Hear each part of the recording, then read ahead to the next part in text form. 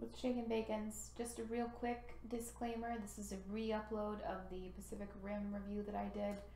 I had to delete the first one because Universal Studios claimed it, even though I had made it under fair use, and I will be damned if I let them make money off of the work that I put into that. So this is a re-upload. I just want to explain why it's a re-upload, and I hope you guys have a great day, and I guess enjoy the review. What's shakin' bacons? I just got back from watching Pacific Rim Uprising, and it was a thing.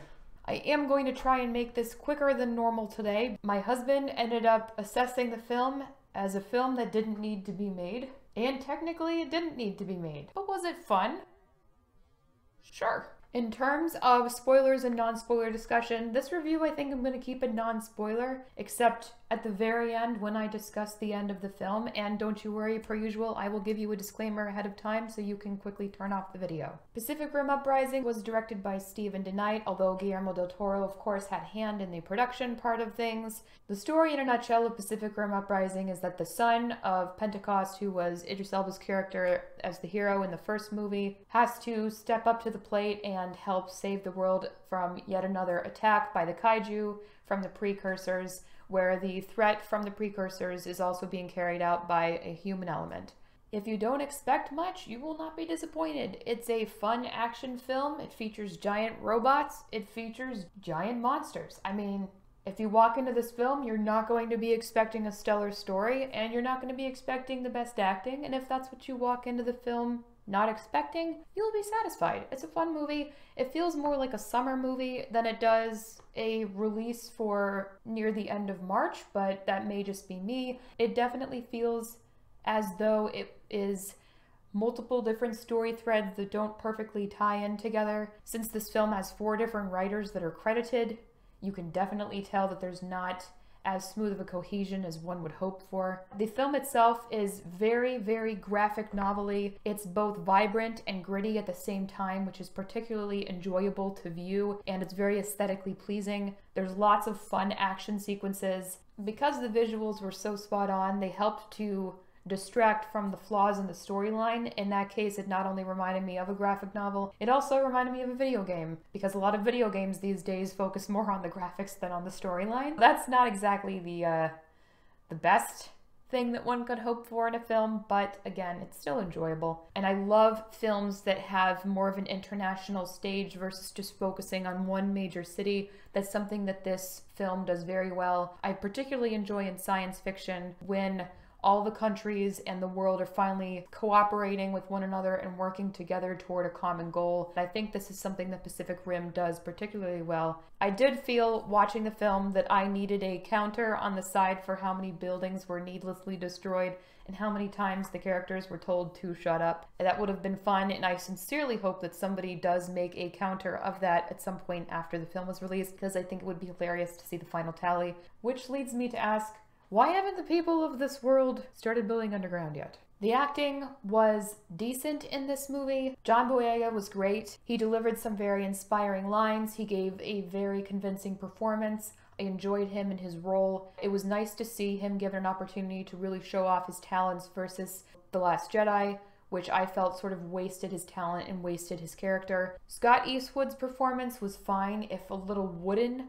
I think that may have been due to the fact that he played a very, very common character archetype. It's kind of hard to put a twist on that. I think he did a pretty good job, all things considered. I always enjoy Bern Gorman's talent. I love his reappearance as Dr. Herman. He did a fantastic job. I've enjoyed him in everything I've seen him in. I think he's a fantastic actor.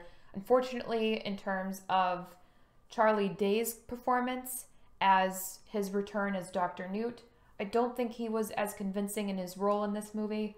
I felt that he fell a little short, which is disappointing because I do enjoy Charlie Day as an actor.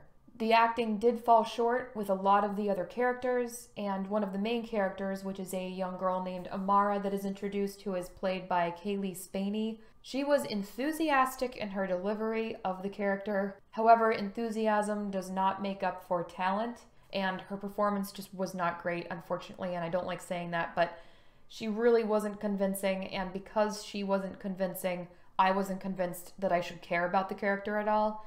The story does have a lot of inconsistencies, unfortunately, and it doesn't tie in well to the first film, at least not in my opinion. There are major events that happen that take up a large chunk of the film, that at the end of the film you're left wondering why they were never discussed again, why they were never tied in again, where it came from, why this was necessary. One of the characters I feel was dealt a disservice, and it just didn't make a lot of sense, and this ties into the fact that I think that there were 4 writers working on this. You can definitely tell where a lot of the storylines kind of crossed paths and never encountered one another, and that acted to the detriment of the overall plot. With that came a very predictable film as well. I was able to guess just about every single thing that happened, except for who was actually behind the nefarious kaiju attacks again. Entertaining in terms of the movie. Did I want to reach for my phone?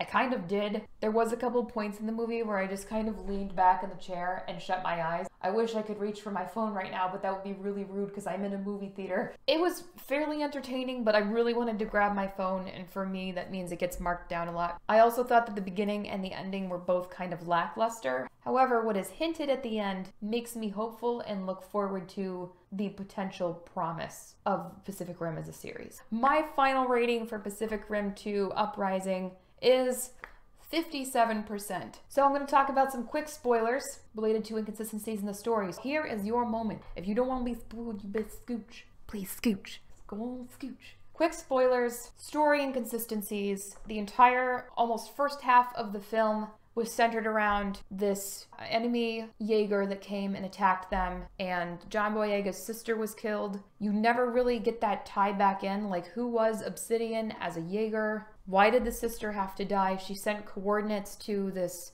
abandoned base. So they go to the base, they manage to kill the enemy Jaeger. When it attacks them, they find out it's being operated by a blend of kaiju biology that's been genetically altered by humans, but they never tie the base back in. You never figure out why she sent the base information to them in the first place. Her death was kind of for nothing because they don't touch back on that or explain it at all in any other part of the movie. And it really felt as though it did a disservice to that character. She was such a major role in the first film, it kind of felt like they just brushed her off. The ending was also pretty lackluster. It was just very rushed, and I think that if they had spent less time on the Obsidian Jaeger and the sister's death, while it was emotional and poignant, it didn't make a lot of sense, and it took away from events later on toward the end that could have been better expounded upon. However, I am excited by the hint at the end that there's going to be a third movie where the humans take the fight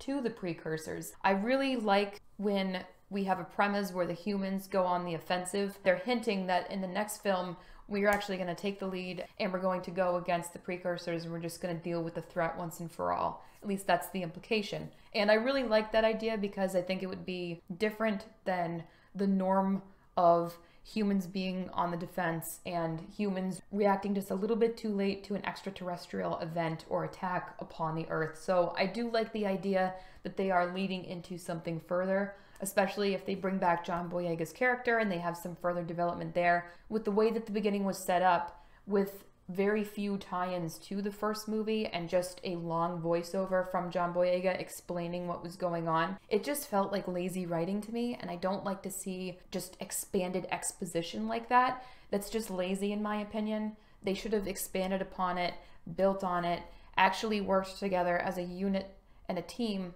if that was that many writers working on this, and really made a cohesive storyline without needing to rely on a voiceover in order to catch the audience up on what happened and explain who John